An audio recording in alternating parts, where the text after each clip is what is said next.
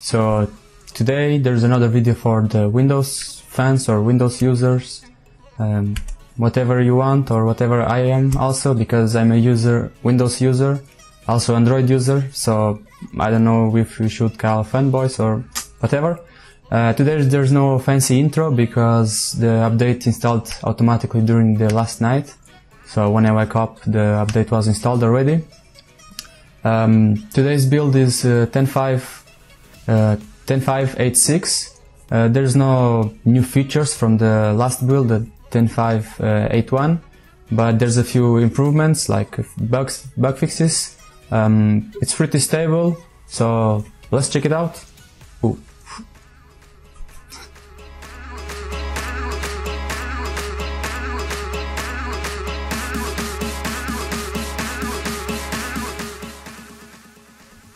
Okay guys, so here is the build.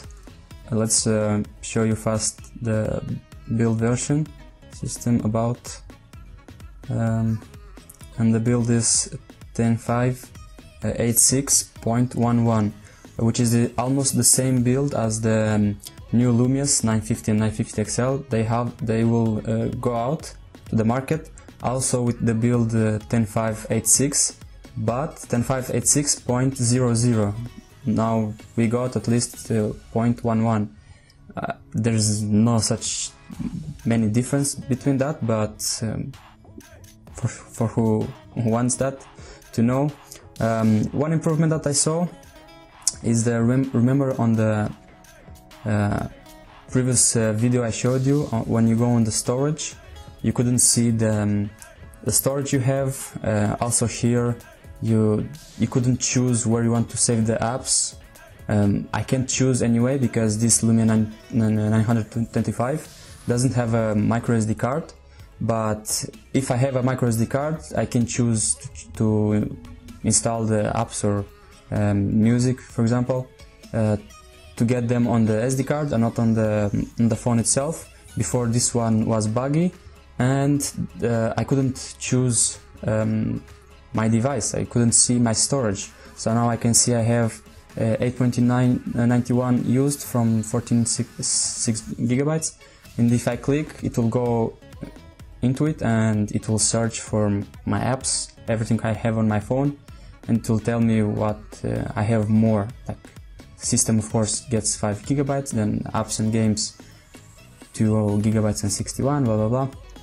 This takes some time, and maps here also shows 1 gigabyte. This was improved. Let's let it on the background. One thing that I want them to improve, but maybe it's fixed, but maybe only I didn't do a hard reset, so maybe that's the problem. Is when you go in the browser it's really fast, really good. For me, I don't think it ever crashed on this build. I tested it and never crashed. But for example, let's go in HLTV, the website for CS or whatever, and it's loading. Internet kinda sucks. Now doesn't show. Come on, don't let me down. Let's try another one, because when you type something, you see this option that appears when I go enter. It shows always, when it opens the site, it was showing always here. Now it doesn't show. Maybe because I restarted my phone and it's kind of fixed, but until now, always when I was typing HLTV, you can see now, and if I press enter, it enters the site and was appearing still this one. Maybe some of you have this problem, and you need to scroll like this for 5 seconds and it will disappear. Now it disappeared completely. It's letting me down. There's some improvements that Microsoft said. Let's go, for example, messaging. Some people asked me about this. You can see here, if you go in the blocked messages, yeah, I couldn't find these settings anywhere in the phone, only if I go here, and if I go here, I have my blocked calls and blocked messages, but even if I go and I don't have anything, but if I have something, I only can press and delete them. So maybe this will update, or there's another application for blocked calls or blocked messages, but I don't think there's another one, because why will be this one here if there is another one? So I'm not sure about that. The build overall works pretty fast, as you can see, pretty stable. I think this is like the RTM build, because this build is going out on the Lumia's 950 and 950 XL. Of course, it's still an insider preview, but it's like this will be like a final version. It works pretty well, but of course there's no transparency here. Why Microsoft to do this? I want transparency here. But actually, for me, what I only miss on this phone, on this version, it's only the transparency. Why they can't do like this here? At least not a transparency like aero transparency like on PC, but make it like here, just the background, and then make it a little darker. So when I swipe down, I see like here the darker background. But maybe we'll get in a future build. I'm not sure. But let's for now. Let's open some apps and let them on background, not close them, to see how the phone will perform. For example, let's go open messages. We will open almost everything. Also, the loading kind of disappeared. Let's open eBay. Everything comes in my mind now. Goes there. Then Peopleware. This app is crap, but there's not another one. Windows Central. I kind of go many times on Windows Central, but this app from Windows Central is also a little old, so as you can see, it loads a bit too much, because Windows Central didn't update this app for quite a long time. Let's go open Tubecast, the application for YouTube.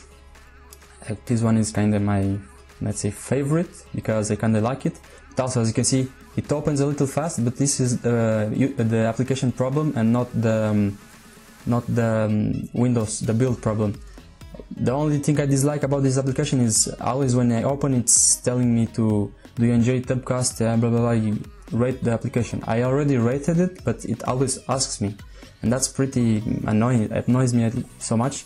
Let's open HStream, the application for Twitch. It's a third-party application. It opens pretty fast. Let's open something, so you see how it works. Let's go on simple, whatever. I hope he doesn't play music. I love that guy. No lag, no nothing. I go here. Let's get it on background also. But I can open more. Let's open OneDrive, go in the background also.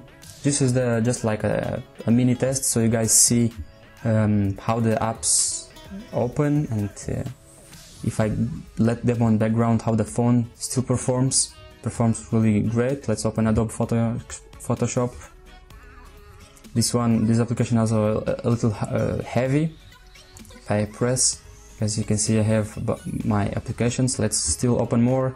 Let's open Internet Explorer, or Internet Explorer. Shots fired. Microsoft Edge, but we are used to Internet Explorer. Let's open Opera. Opera did some updates, and now the application kind of works. Doesn't crash anymore. But as you can see, it opens a bit slow. In the previous build, I opened Opera to show you how hard it opens, but at that time it opened actually pretty fast. But now normally it opens like this, Opera. So I hope there will be any improvements on that. Let's open Store. Store for me actually opens pretty good, pretty normal. Let's see if you have any updates. Updates on Windows Store. There's no anymore, like they stop, or you can't install them. You can even, let's update. So we have applications starting download, heading. We have applications now updating, installing. We have a bunch of another applications opened. Let's still open more, I don't care. Let's open pictures. Oh, and what they improved is also the camera. The camera was already improved on the other build, but now it's also pretty good. As you can see, it moves. For me, maybe it's on the video it shows a little buggy, but for me it's pretty okay. This was like the same on the Windows 8 or 8.1. Let's go in the video. Let's even film something. As you can see, it films pretty good. Stabilization, it has digital stabilization. Maybe you know that already. Oh, let's open the camera and let it on background. I wanted to do that actually. Let's open, oops, weather app, let it on background. And also what I want to talk about is the battery on previous build, also on this build. The battery, it's kind of the same as on previous build. I mean, on the previous build they fixed the battery. Maybe it's not like 100% fixed like on Windows 8 or 8.1. It's not so good as Windows 8 or 8.1, but I think it will never be as good as in Windows 8 or 8.1, because let's be real, Windows 8 or 8.1, it was a little more basic, didn't have so many settings, or didn't have this transparency, this background, and all more settings. It will eat more battery, of course. Even the email, for example, I have like 5 or 4 emails. I don't care if you see them. 1, 2, 3, 4, 5, 6 emails I have. They also synchronize whenever I get an email. So of course this will eat battery. So, and even this phone, for example, when this phone was come out when was Windows 8, not even 8.1. So the phone was built for the Windows 8, then it came Windows 8.1, the battery was a little worse, and now Windows 10 a little worse.